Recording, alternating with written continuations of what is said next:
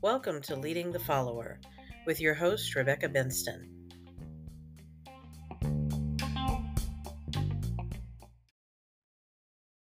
Good morning. It's me, Rebecca Benston, with Leading the Follower. I apologize for not being able to be here with you yesterday. I've been having multiple computer issues that have made it nearly impossible for me to get anything done, which kind of stinks because I had yesterday off and I had all this time, and I spent most of that time trying to clean off my computer because I ran out of memory. Mostly because of all the podcasting stuff that I've been doing has been eating up my memory, and I hadn't had a chance to dump it off into my my other drive and everything. But that's just how it goes when you're working a one-person operation and you're trying to do too many things with not enough resources to do it. But I have taken this time to try and get things together, and hopefully I can get a nice podcast episode up for you today. We will see. But first, I want to encourage you to stop by the Higher Ground Books and Media website. Take a look at our shop and see if we have anything for you. If you're looking for inspiration, we have lots of great stories and ministry resources over there, things you can use with your small group, things you can get for your kids. I have a lot of fun stories for kids over there. So just take a look and see if there's anything that speaks to you. Let's see. Oh, and make sure you subscribe and subscribe to the podcast as well so that you can get regular updates when we have new episodes, when we have different things going on, if we have events and that sort of stuff.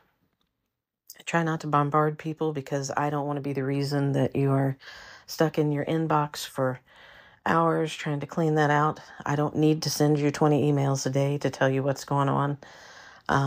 I try to make it as concise as possible because I do value your time. And I think that everybody should value each other's time like that.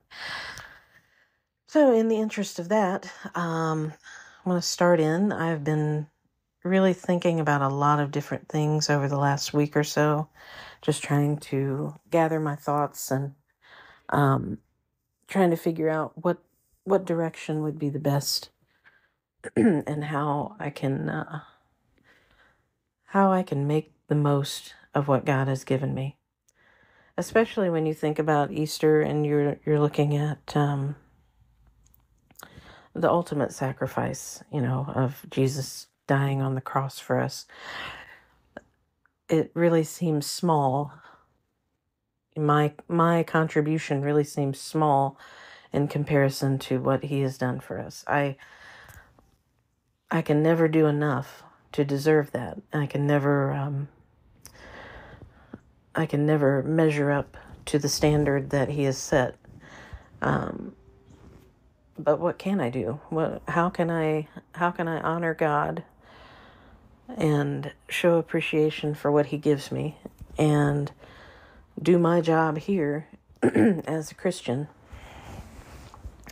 as someone who wants to help others find God's peace in their lives? It's difficult because sometimes I have trouble understanding how to access that peace as well. Even as someone who knows and who has studied and is constantly searching and looking for ways to use what God has given me, I still have days where I get hung up on what's not working and what I'm not doing, and that is not where he wants us to be. But he never promised that we wouldn't have days where we just doubt everything that we're doing. He just promised that he would be there for us, and that if we acknowledge him, he takes care of us. And he takes care of us even when we're not doing such a great job of acknowledging him also. So, But I've been thinking about several things. We're looking at an administration. I'm going to get slightly political. We're looking at an administration that has just basically been slapping God in the face with the things that they have done, the things that they uphold, the things that they've decided are good for our country. And if you don't know what I'm referring to, then I think you might need to step back and maybe read a little bit of the Bible and familiarize yourself with God's Word a little bit more. If you're not immediately familiar with what I'm talking about, then you've had blinders on. And I'm sorry, but it's so obvious that the goal of this administration and several before has been to systematically push God out of the picture and to promote things that God would not want them to promote. And, I get the whole separation of church and state, but you can't take God completely out of everything that he creates. And we are his creation. And so God is there. And when you try everything in your power to keep people from seeing him, or to keep people from accessing him, or to demonize him, and to devalue what God can do in someone's life, I'd hate to be you at your day of reckoning. I would really hate to be the person who has worked so hard to push God out, because it is not going to be pretty for those people. And what we put up with here on earth as we go through and try to do everything that we're created to do, the frustration and the anger and, everything that we feel when we see someone just completely throwing God's word aside and just laughing about all the things that they're doing that don't line up. And laughing at the fact that so many people are on board with it who call themselves Christians. All of that will be dealt with. And we don't have to do anything to make that happen. God will already have that on his list of things to do. But it is frustrating as someone who very much wants people to understand how God plays a healing role in your life. It is so hard to do when you have so many people out there pushing you to just create your own reality and create your own set of rules without thinking twice about what God wants for you. It's very disheartening and very concerning because, I've always figured if I can reach one person with a podcast or a blog post or something I've written or something I've said when I'm out doing events and things like that, then I'm doing as much as I can do because I have very little reach with the things that I do. I don't fall in line with the algorithms. I don't try to do the little tricky things to bring more people to me. I figure I'll just do what I think I should do. And if people hear it, they hear it. If not, well, I'll keep going until I say the right things or I say it loud enough for people to hear me. It is frustrating because it feels like you're spinning your wheels a lot of the time. But that doesn't mean you stop. That doesn't mean you quit trying. It just means you try a little harder. And it's exhausting sometimes, but that's what we have to do. I'm sure it wasn't fun for Jesus when he was going around and trying to teach people about God and and help them to understand who he was and who he is and what he can do for them and what he does for them, even when they don't ask. I'm sure that was very sad. And he was constantly disappointed, though, I've heard people say that God is not disappointed in us, but it had to be disappointing to try to minister to people who didn't want to be ministered to. I know it is for me. It's kind of like when you try to tell your kid not to do something. When you're raising a kid and you're trying to keep them from getting hurt. And the way that you're doing that is you're like, don't do that. That will hurt you. That's going to be a problem, and they go ahead and they do it anyway. How do you feel as a parent when that happens? You feel defeated, and it sometimes causes you a lot of excess worry, and especially when the main thing that you're concerned with is my kid going to be okay? Can I keep them from harm? And that's all God wants for us, is he wants us to live a good life and to point others toward him and to just, not get hurt. But if we do get hurt, he wants us to come back and help, have him heal us. That's what he wants. That's what I think anyway. My experience with God has been just that he tried to tell me what I should and shouldn't do, at various points in my life. And sometimes I listened, sometimes I didn't. And whenever I listened, things went a little better. And whenever I didn't listen, things went a little worse. And I had to learn how to listen to him and how to hear him when everything else was so loud it didn't want me to. So it's important that we never stop trying to hear him,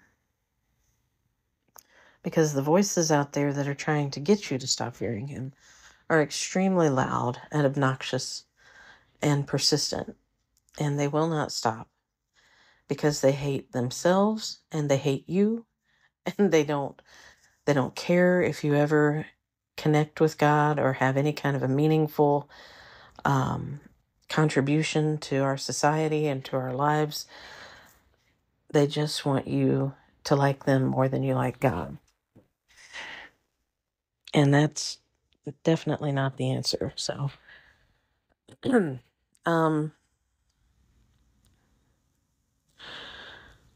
so if I could say anything to you today as we head into celebrating Resurrection Day tomorrow, is take some time to get quiet and find a way to sit with your thoughts. Think about all the things that you want to accomplish. Think about where they're directly tied to what you feel God wants you to accomplish. And try to hear him. Try to really listen for God's voice and hear what he has to say to you, and whether or not you're on the right track, how to get back on the right track if you're off track. He's there for you no matter how far away from the tracks you are. If you have completely abandoned the notion of being on track, he's still there for you, because anytime you decide to come back to him, he will help you. And you're not always going to get the best information from those who are putting themselves out there as the best source. There are a lot of people out there whose intentions are not 100% pure, as you probably already know. And even people who are putting themselves up as really, really good Christians and really, really good people who will lead you in the right direction. You just have to listen to God And if you're listening to him first and foremost, and you tune everything out, even the people who are supposedly good, the people who are bad, people who are supposedly bad, and listen just for God. You can't go wrong with that, And it may take a while to hear him. It may take lots of concentration. It may take a long time for you to tune back in to him and really hear him and understand what he's saying to you. But he is there. So this Easter, I would just say, make time to hear his voice and make sure you're connected to the right source. And you can let everything else go, every other piece of influence that you've been holding on to. And as long as you're tuned into what God is saying to you, you will make it. You will be fine. You'll be all right, no matter what happens around you. We don't know what evil things are planned for us. We don't know who is at the heart of these things. We don't know exactly what tactics they'll use, but we do know that there's a lot of bad stuff going on out there. And unless you've had your head in the sand, you're bound to have seen and heard some of it, at least a little of it, if not a whole bunch of it, that makes you want to just run and hide in a closet somewhere and not hear it. The evil is there, and it is working overtime to make sure that you don't hear God's voice. I want you to put forth 200% or more effort to make sure that you hear that. You hear God's voice above everything else. Because that's what will protect you.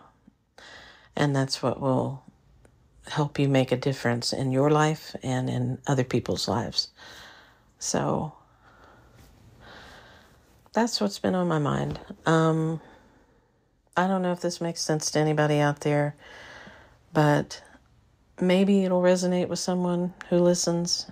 There aren't very many people who listen to this podcast, and that's okay. Like I said, if I reach one person and it makes sense to them, that's fine with me. Eventually, it will reach the right person or the right people, and they will hear it and do with it what they can. With that in mind, though, have a very, very nice Easter with your family and friends.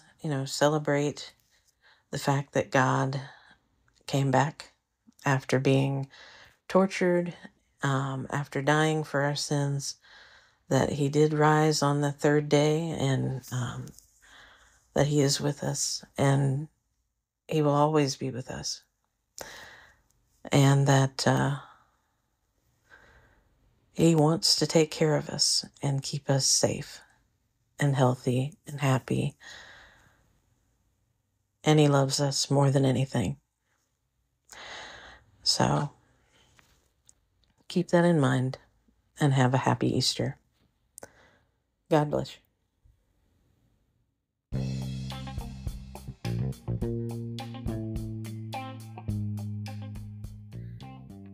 Thanks for stopping by. Be sure to check out our website and blog. The blog is at www.leading-the-follower.com. Thanks and God bless.